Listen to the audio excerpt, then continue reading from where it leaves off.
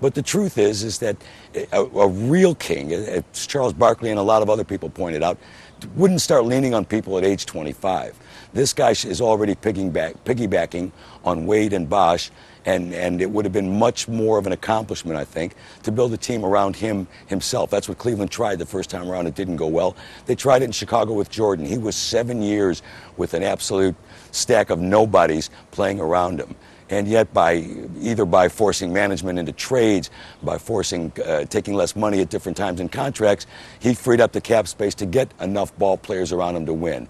That's what James didn't want to do. I think it reveals, I wouldn't say a character flaw, because if anything, LeBron's problem in my mind is that he's just too nice. He doesn't have the mean streak that all the great ones have.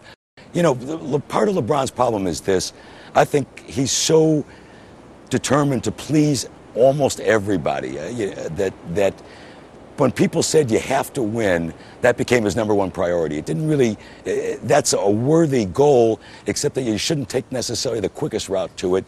You take the route that maybe gets you the most admiration. By going to Miami, he went fast. If he'd stayed in Cleveland, it would have been long and hard, but I think the point is it would have been sweeter.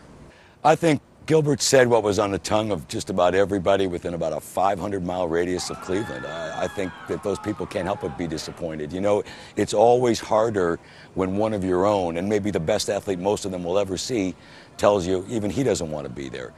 Gilbert's reaction was visceral, it was bitter, it didn't do him a lot of good.